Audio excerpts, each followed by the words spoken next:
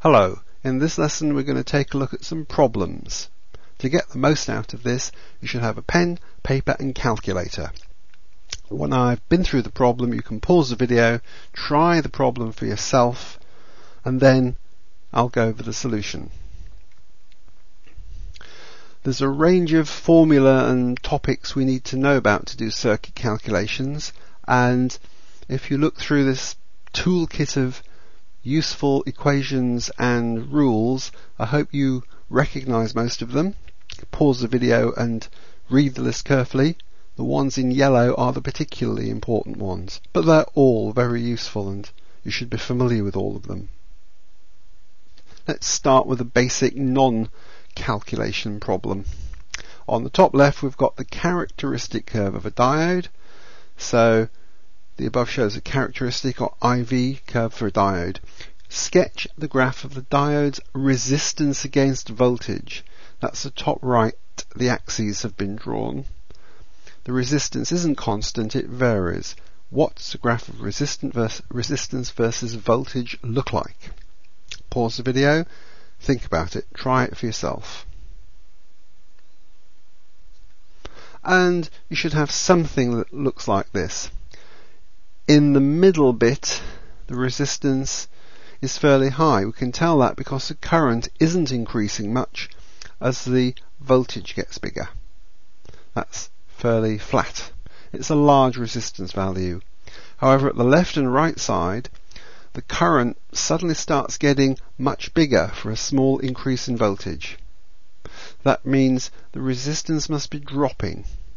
That's why the graph drops off at the left and the right side. Notice the graph doesn't touch the horizontal axis. The resistance doesn't drop to zero. That would imply the graph on the left went and showed infinite currents on the left and right hand side. The resistance doesn't get to zero. Hope that makes sense. Let's move on. Here's a simple circuit, 6 volt EMF cell, a diode in series with a resistor and another resistor. You're told the voltage across the diode is 0.7 volts. Look at the circuit. You've got two tasks. First task is find the voltages across and the currents through each resistor. So what's the voltage and current for the 4 ohm resistor? What's the voltage and current for the 3 ohm resistor? And then find the power output of the cell. Pause the video, have a go. Okay, excuse me, let me go through my answer. Let's do the 3 ohm resistor first, that's the easiest one to start with. If we go around the outer loop of the circuit and use Kirchhoff's second law, then we can tell that the voltage or the potential difference across that resistor is the EMF, 6 volts, Kirchhoff's second law. So for the 3 ohm resistor, V is 6.0 volts. The current through it is given by V over R, which is 6.0 volts over 3.0 ohms. 2.0 amps is the answer. Don't write the answer as 2 amps. The data you've used is two significant figures, 6.0 and 3.0. So the best answer is 2.0 amps. Let's do the inner loop and work out the voltage across the 4 ohm resistor. We know from Kirchhoff's second law that 0.7 and the voltage across the 4 ohm resistor must add up to 6, the EMF. So the voltage across 4 ohm resistor is simply 6 minus 0.7. It's 5.3. So for the 4 ohm resistor, the voltage across it is 5.3 volts. The current through it will be V over R, 5.3 volts over 4.0 ohms, 1.325 amps. Rounded to two significant figures, 1.3 amps. We need the power finally, power output of the cell. The power will be given by, well, we could use IV if it's a resistor. Power is I times V. For the cell we use I times EMF, IE. If you understand EMF, then you'll see that the power can be given by I times the EMF of the cell. That's the power output of the cell. We don't know the current through the cell, but we do know the two separate currents that we've just worked out. The current through the cell is going to split into two. One part is 2 amps, the other part is 1.3 4.325 amps. So the total will be just those two separate currents added together. That will be the current that goes through the cell. So the power is current times EMF. The current is 2 plus 1.325 using the unrounded value. So that will be 3.325, and we'll multiply that by the EMF 6.0. And 20 watts is the answer. Don't forget the unit. Let's do another one.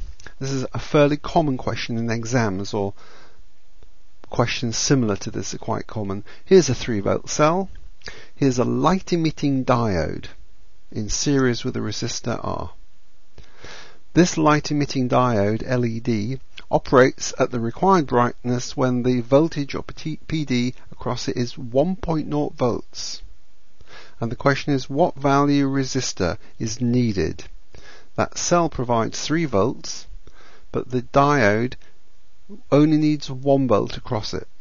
So what value of resistance will give that? And to help us, here's part of the diode's characteristic curve that you can use when you answer the question. So pause the video, try this one. Okay, let's go over it. First of all, we know we want 1 volt across the diode.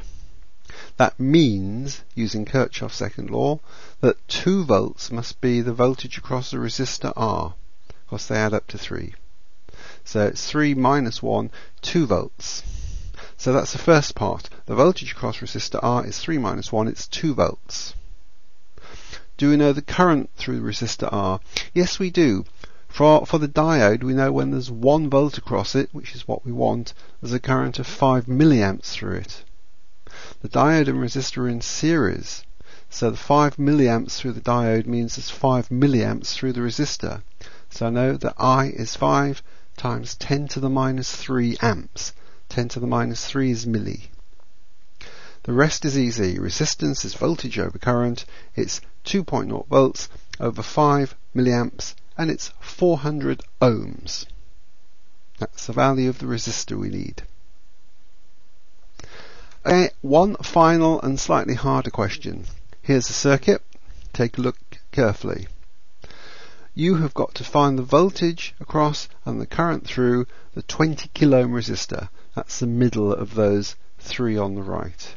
What is the voltage across that resistor? What is the current through it? Pause the video, have a go.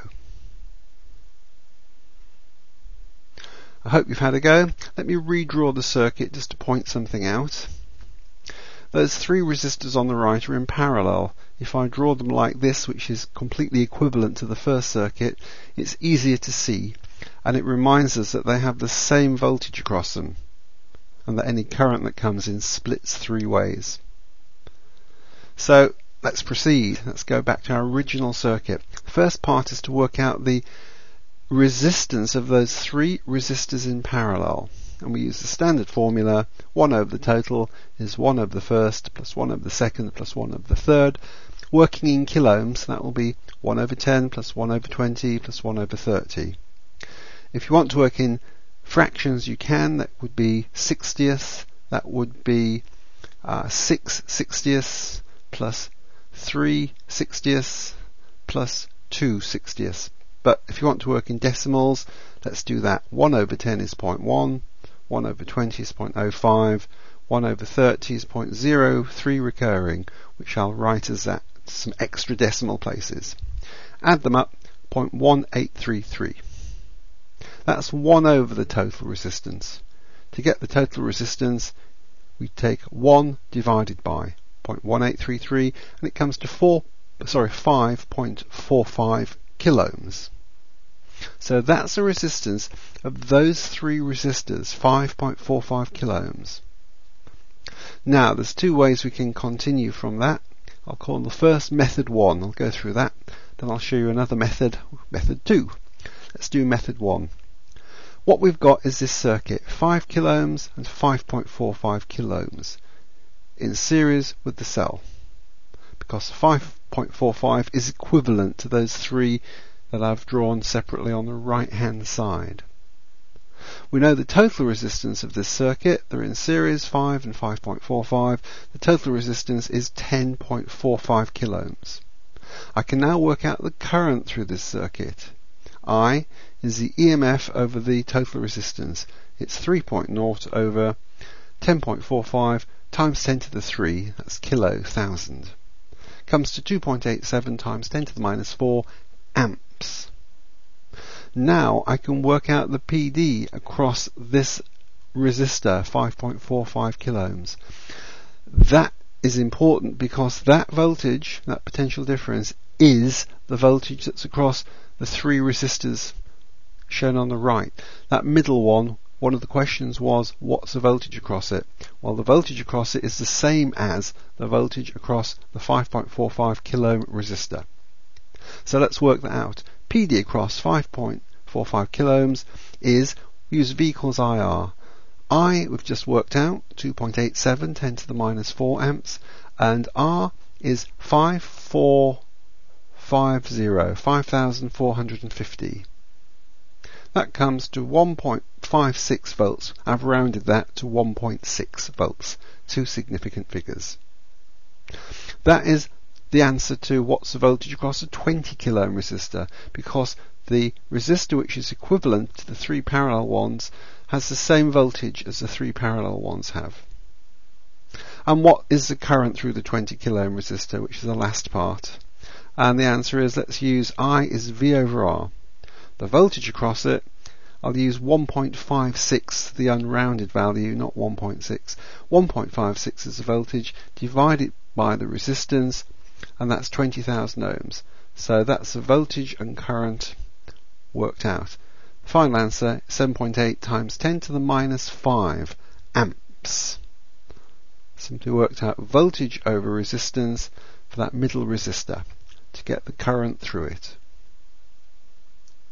That was method 1. As a quicker method, we've got as far as this. The combined resistance of the three in parallel is 5.45 kilo ohms.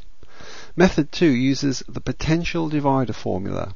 To get the voltage across the 5.45 kilo ohm resistor, it's simply the total voltage applied, which is 3, times this fraction, 5.45 over the total, which is 5 plus 5.45. That's the potential divider formula. The two resistors form a potential divider, and it comes to 1.56 volts, rounded 1.6 volts. And the last part we do just the same as we did in method 1. The current through the 20 kilo ohm resistor is the voltage across it divided by its resistance. It's 1.56 volts divided by 20,000 ohms. 7.8 times 10 to the minus 5 amps. If you multiply that by 10 to the 6, you turn it to microamps. That would be 78 microamps, which is a neater answer perhaps. Okay, those are some typical examples of circuit problems. Get things like that in exams. Thanks for watching.